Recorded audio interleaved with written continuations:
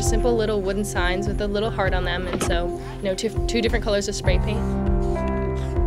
We never ever thought it would get this big.